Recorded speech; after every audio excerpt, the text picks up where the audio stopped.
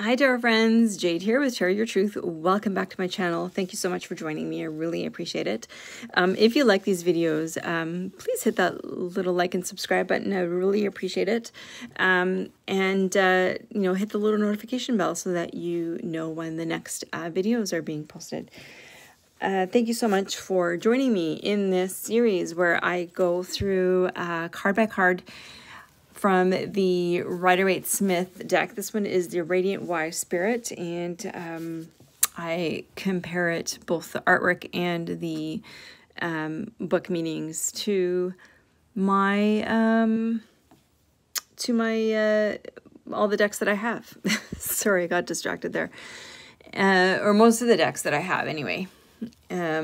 I am doing this for my own purposes because that is how it helps me learn. And then this way I also have it recorded so that if I'm, sometimes, you know, I like to compare different decks, and this way I can just pull up the video and do that. So without further ado, let's have a look. So this, in this video, we're covering the Page of Swords. And this, this rendition of the card just always brings a smile to my face, because what it says to me is, well, one, you know, he's young, doesn't have a beard or anything. It is swords, so of course it's about air and intellect and reasoning. It looks like it's a pretty windy day based on the trees that are moving. You know, the situation is pretty decent. There's no danger here right now. He still looks unsettled, and I think, you know, given the foot off the ground, for me that's about, you know, him. For me, that's about him.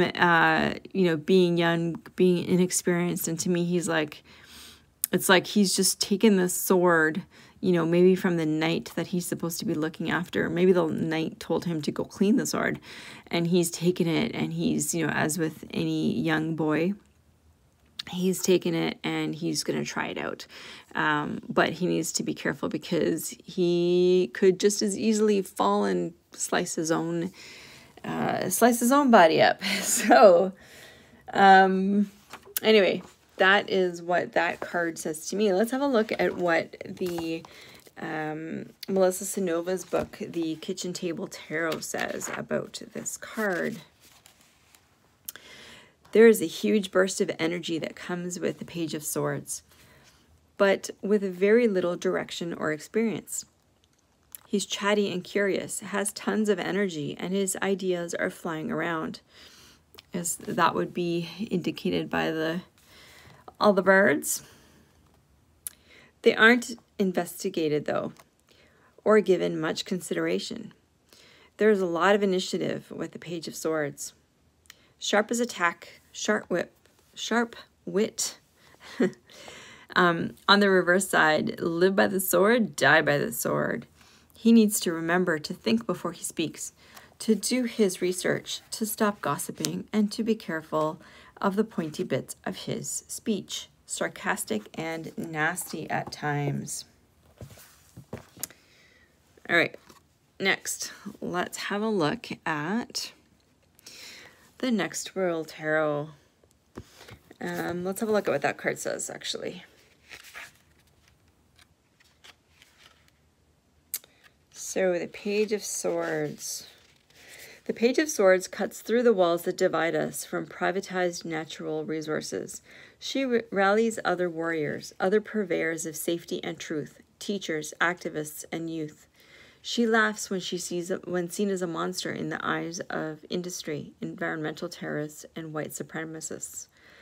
She rallies the Court of Swords as her affinity group, together ensuring a radical array of ancestral gifts in the front line of any revolution. The Page of Swords asks you to cut through the roles that are forced onto you. She asks you to speak your highest truth, fight your greatest gift, scam your greatest enemy, and rage with your fullest heart. Whose side are you on?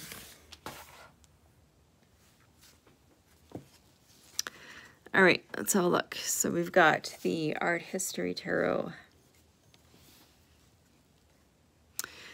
the Fountain Tarot.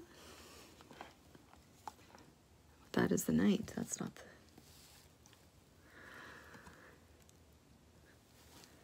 Tarot Muha. Let's see what that one says.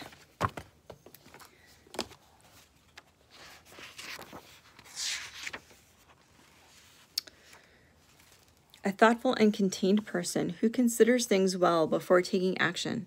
He takes time to see the larger perspective and seeks understanding in all things. He is open to new ideas and philosophies while still respecting traditional views. His mind is more receptive than his heart, at least at present, and emotional entanglements may feel like a distraction from his greater purpose. If this card doesn't represent a person, it can mean a time of negotiation that requires the willingness to see all sides of the question dispassionately. Intellectualism, calm scrutiny, detachment from personal entanglements. Now that is quite a difference from the meaning that we read for that one, isn't it? The Hidden Realms. The Shadowscapes.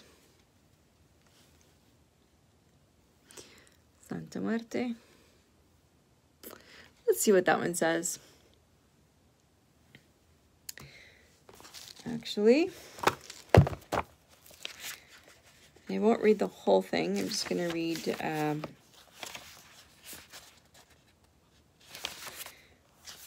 a portion of it.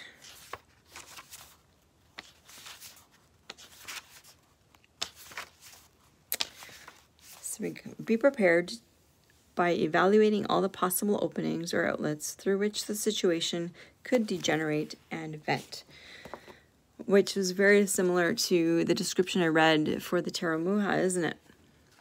The Mystic Monday, the Joie de Vivre, the Housewives, the Mermaid Tarot, sorry about that. Dame Darcy, Wild Unknown, the Lightseers, Spirit, the Revelation Tarot, and let's have a look at what that one says, and that'll probably be the last one that I read for the RWS style. All right, so this one says, again, I'm not going to read the entire thing, but Page of Swords. She is a shrewd lady who wields her sword in a protective manner. She is cautious of others and hides behind her words. The Page of Swords represents the awakening of one's mind to the endless possibilities and ideas that surround us. Here, new thoughts and ideas will spring to mind and breeze through your life like a refreshing gust of air. You may feel a youthful energy flowing within you, urging you to participate and join in activities that stimulate the mind as well as the psyche. Again, this is quite different than the RWS, where the RWS did say, there's all these ideas floating, but they're sort of, not, they're sort of far away and not given much consideration. As a person, this card embodies an individual with a stern but curious outlook on life. This person is forever examining, dissecting, and psychoanalyzing others. He or she could be a student of anthropology or of the sciences. Bright, refreshing, and intelligent would be attributes common to this person. In situations, you will find yourself entering and exploring new and uncharted regions of the mind.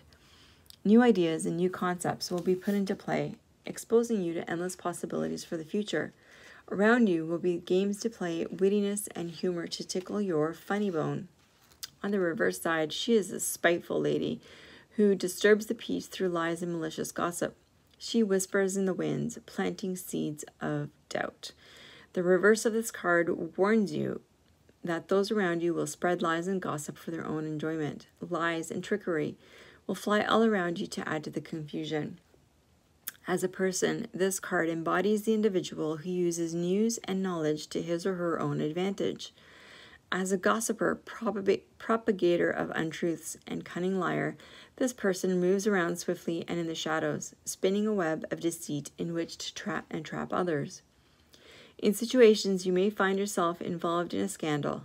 Friends and acquaintances seem to talk behind your back to others. You overhear snippets of gossip and whispers of terrible things that others have done.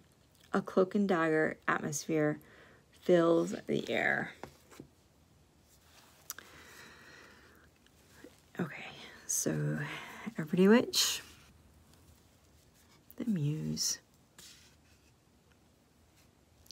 Enchanted Forest, Game of Thrones. Not crazy that they chose him for that card, but I think an early Aya would be better.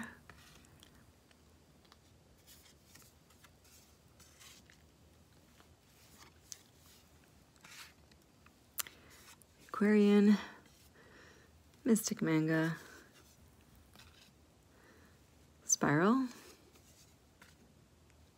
Chicoli, Raven Prophecy, Influence of the Angels,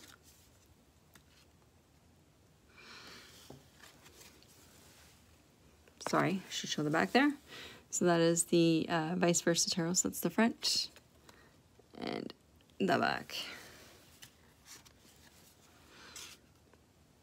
Tarot de la Nuit, Deviant Moon, the Crow, Page of Swords, the Rackham Tarot. Looks like Artemis to me, or Diana maybe. That is not the Page of Swords.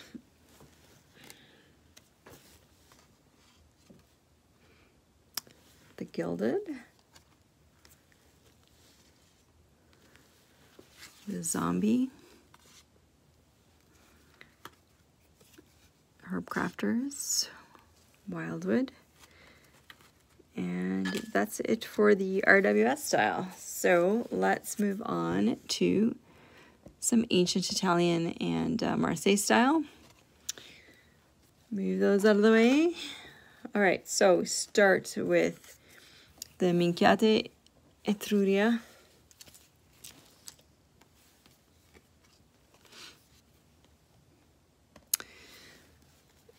Classico Marsiglia. Valentina Visconti, so the pages are called Valetto, which is page in Italian. We've got the ancient Italian, and let's see what that one says. All right, so researcher, investigator, revelations, search for truth, and surveillance. The Tattoo Tarot, let's see what that one says. It says spy, observer, similar to the ancient Italian, right? Vigilance, examination, indiscretion, surprise, the unknown, unseen, unexpected, stealth, cunning, outspoken, sometimes at cost, but skillful at handling controversy. That's the first time we've, in those two cards, it's the first time we've read about this page actually being skilled at something. 1JJ, the Solabusca,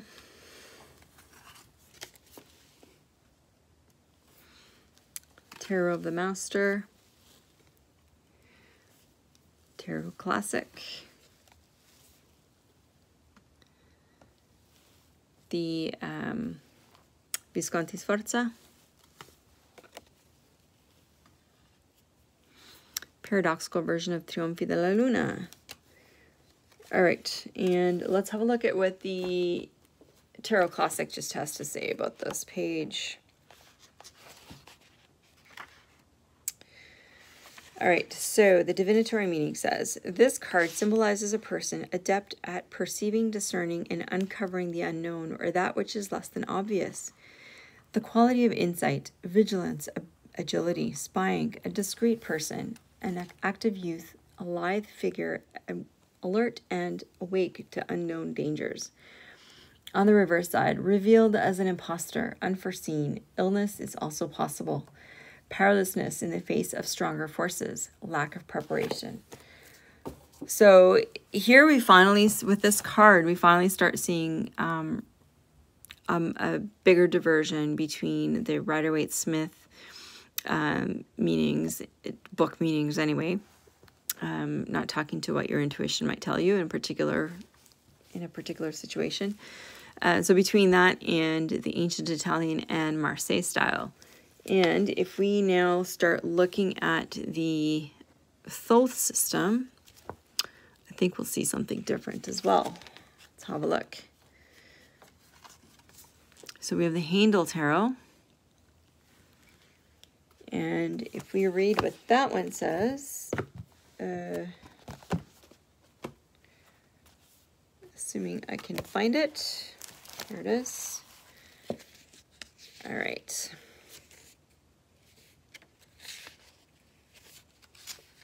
Where are you, page?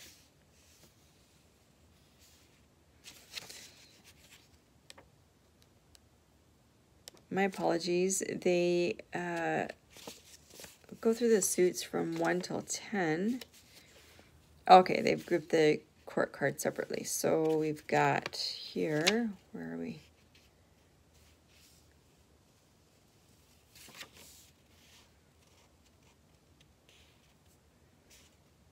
I'm having trouble finding this. I've got the Mother of Swords, the Father, the daughter. Okay, Son of Swords, sorry about that. Osiris is a peaceful ruler. His crook and flail indicate his power derives from his role as a teacher of agriculture. He is in white as the first mummy and lord of the afterworld. The divinatory meanings: someone gentle yet persuasive, an initiate into esoteric mysteries, kindness.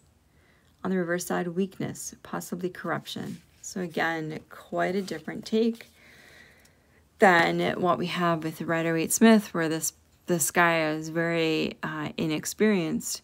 But in both the Thoth and the ancient Italian and Marseille, it says nothing about inexperience, actually.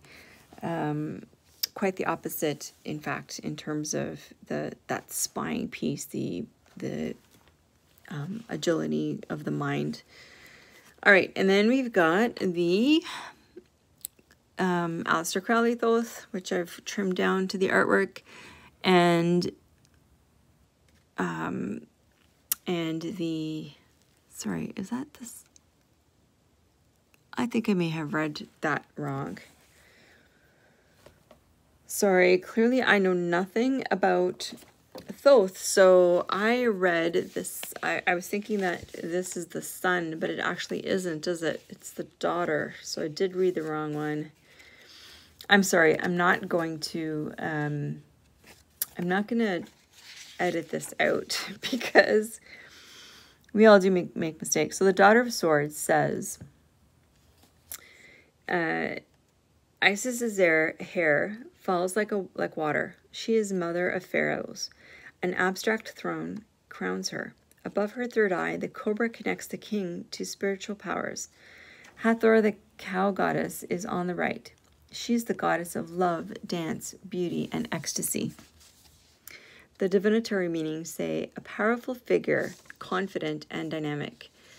And on the reverse side, loss of confidence and depression. So again, you know, my comments still stand in terms of being very, very different than that, not inexperienced. Okay, so now let's go back to, my apologies for that. Let's go back to the Millennium, or the Thoth and Millennium Thoth, and those descriptions. So in this case, the pages are called princesses. Okay, let's see, where are we here? Should probably read the English, not the Italian version. All right, so your mind is ready to learn new disciplines. Be flexible and light of foot. Refine your movements. On the reverse side, giving into frivolous attentions, sticking to old ways of solving problems, logic issues. The description, by the way, says, the Princess of Swords stands ready to fight, her sword drawn. Her crown is blue and contains many snakes reminiscent of Medusa. Her dress is light and airy. No armor appears. She even has fairy wings. While she may be ready to fight, she has a lot more to learn.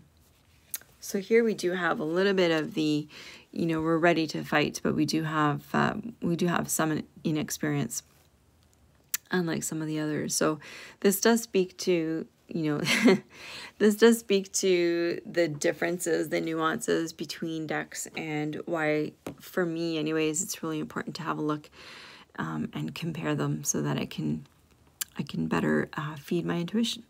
Anyway, so that is all I have for the Page of Swords, or Princess of Swords, as the case may be, or the Valet, or Knave of Swords, as the case may be. And I'll see you next time in the Knight of Swords. I hope you've enjoyed this. If you have, please leave a comment down below. I'd love to hear. And my apologies for the mistakes there on the description of the Handel Tarot. Let me know what your experience has been with this card. I would love to know. And until next time, I'll see you later. Bye.